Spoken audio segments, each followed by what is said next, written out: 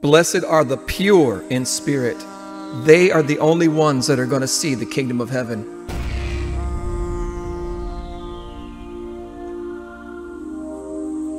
The time of grace is running out. The end of the age is at hand. Do you have a pure heart? Do you have faith for a pure heart? Let God purge, cleanse, and purify your heart. That's the only way to be saved. Through the born-again experience of grace and the Spirit of God. Check out this video.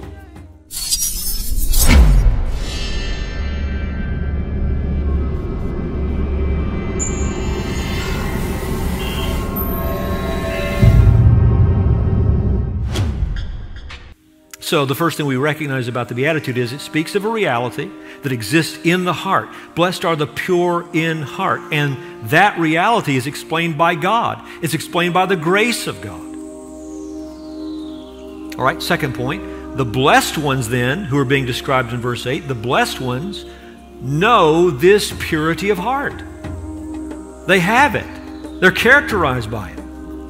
It belongs to them. Blessed are the pure in heart, for they shall see God. And when you stop and think about it, this is a profound assertion. That right now on the earth, there is a people who know purity of heart. Blessed are the pure in heart. Right now on the earth, there is a people who know purity of heart. Blessed are the pure in heart.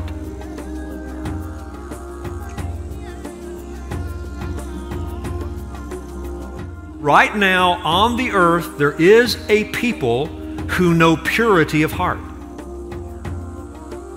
Blessed are the pure in heart.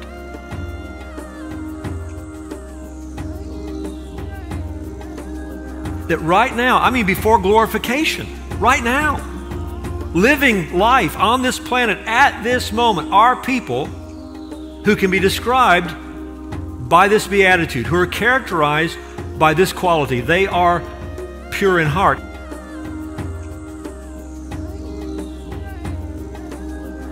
They are pure in heart. And in fact, these will be the people who see God. These will be the people who see God. These will be the people who see God. That deserves explanation, doesn't it? What does it mean that right now the people of God are pure in heart? Well, I've hinted at this, but let me underscore it. What this means is, first, experientially, you've experienced the new birth. You've experienced the new birth. The Lord has made you a new people. In that sense, He has purified your heart. There's a cleansing that has occurred in the realm of your heart. He has purified you. What that means is that who you were in your lost condition is no longer who you are.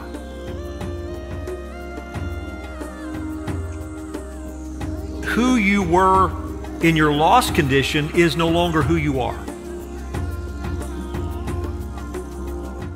So what could have been said about you in your lostness, God has removed that. You are not spiritually blind. You are not a spiritual slave. You are not held captive by inborn ignorance. You are not haters of God anymore.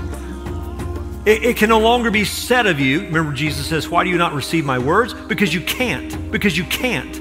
Before the Lord saved you, you could not submit yourself to God's words. You couldn't hear them. You didn't receive them. You didn't obey them. You didn't love Him. You didn't love His people. All of that, God has taken away. God has removed it. He has not just forgiven you. He has not just granted to you, imputed to your spiritual account His own righteousness, but He has also transformed you. He has changed your life at the heart level. He has changed your life at the heart level. You have spiritual eyes. You have spiritual ears. You have spiritual desires. The New Testament describes it in the terms of circumcision. I mean, so real is this and so profound. we could say it this way: God has circumcised your heart. He has taken away your condition in the flesh. And He has brought you into a realm that can be described by in the Spirit. You still battle with the flesh until glorification, but you're no longer in the flesh. You have a new spiritual condition. Colossians 2:11 says, "In Him also you were circumcised with a circumcision made without hands, by putting off the body of the flesh by the circumcision of Christ." Romans 2:29 says, "But a Jew is one inwardly, and circumcision is a matter of the heart, by the Spirit." Who did this circumcision on you? The Spirit of God. He's the one who changed you. By the Spirit, not by the letter. His praise is not from man, but from God. I mean, this revolutionized your ambitions in the spiritual realm. What you now live for is not man's approval, but God's approval. That you would be pleasing to the Lord. Deuteronomy 30 verse 6 says, "And the Lord your God will circumcise your heart and the heart of your offspring, so that you will love the Lord your God with all your heart and with all your soul, that you may live." Love for God. And all that belongs to that love is what we've been given. Desire for obedience, love for truth, conviction, confession of sin, desire for prayer, desire for holiness, love for the church. You are not spiritually blind. You are not a spiritual slave. The physical act of circumcision, Old Testament, Old Covenant, symbolized man's need for cleansing of the heart. It was the outward sign of that cleansing of sin that comes by faith in God. At salvation, believers undergo a spiritual circumcision by putting off the sins of the flesh. This is the new birth, the new creation in conversion, the outward affirmation of the already accomplished inner transformation is now the believer's baptism by water.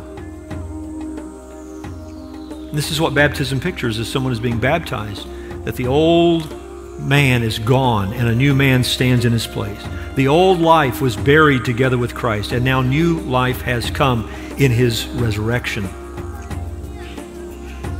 Who are these people being described in verse 8? People who are pure in heart. In what sense are they pure in heart? Their hearts have been cleansed by faith, transformed by the Spirit of God. The old condition is gone, a new condition has come. And the result of that is that now these people go on pursuing that kind of purity, pursuing, having cleansed our hearts, that kind of purity. Now we have hearts that desire inward purity. In other words, what God began when He saved us continues, pursuing that kind of purity. We will be a people who experientially pursue purity of heart, purity at the heart level, pursuing that kind of purity. Now, some people have debated what this means when you talk about the experience of it, the application of it in our everyday lives. Some say, well, I think it refers to sincerity. Chiefly what he has in mind here is sincerity. Others say, no, it's talking about inward holiness. Others say, no, it's talking about inward integrity, singleness of heart in devotion to God. Well, the answer is yes, it's all of that. It's not one of those things. The reason why that you have those camps is because the Bible speaks of each of those things. Psalm 24 verse 1, the earth is the Lord's and the fullness thereof, the world and those who dwell therein, for He has founded it upon the seas and established it upon the rivers. Who shall ascend the hill of the Lord, and who shall stand in His holy place? He who has clean hands and a pure heart, who does not lift up his soul to what is false and does not swear deceitfully. There's sincerity. Someone who is real and genuine in their love for God. Psalm 51, David's cry, verse 9, hide your face from my sins and blot out all my iniquities. Create in me a clean heart, O God, and renew a right spirit within me. What's he asking for? Inward holiness. Inward holiness.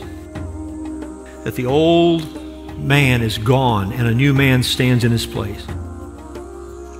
Inward holiness. You are not spiritually blind. You are not a spiritual slave. Inward holiness. He has also transformed you. Transformed you. Inward holiness. He has changed your life at the heart level. Inward holiness. He has taken away your condition in the flesh. And He has brought you into a realm that can be described by in the Spirit.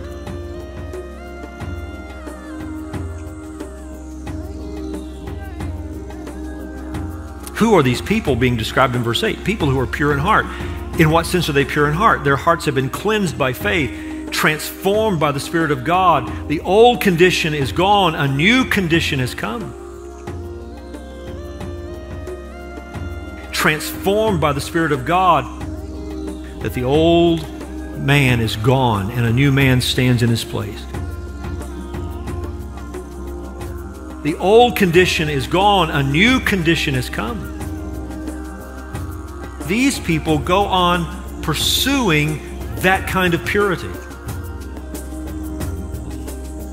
Having cleansed our hearts, now we have hearts that desire inward purity. Now we have hearts that desire inward purity. We will be a people who experientially pursue purity of heart, purity at the heart level. Create in me a clean heart, O God, and renew a right spirit within me. That the old man is gone and a new man stands in his place. Transformed by the Spirit of God, create in me a clean heart, O God.